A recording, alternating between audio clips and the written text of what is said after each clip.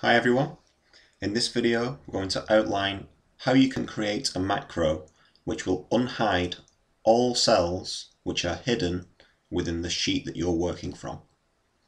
So this is quite useful if you have a large spreadsheet you've been doing quite a lot of work on, and part of that process has been you've hidden cells for different purposes and different reasons, and you want to unhide all those cells with a single click.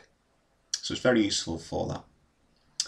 Now, it's a very easy macro to actually embed into your spreadsheets, and it won't need any editing really. It will simply need pasting in.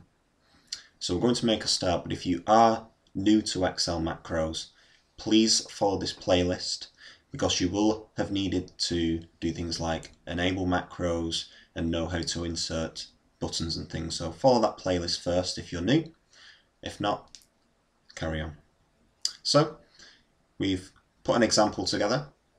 In this sheet you can see that we've got hidden cells, and we know this because it's jumping from 3 to 7 to 10.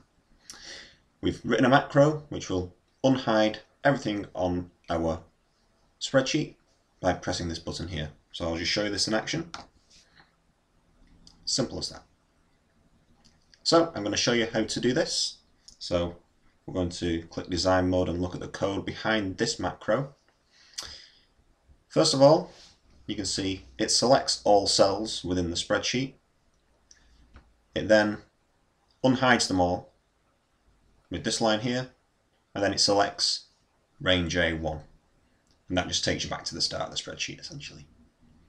So all you essentially will need to do is insert a button, paste this selection into your button between private sub and end sub, close it, and come out of design mode to run that. So I will put the code in the description below. I hope that's been helpful.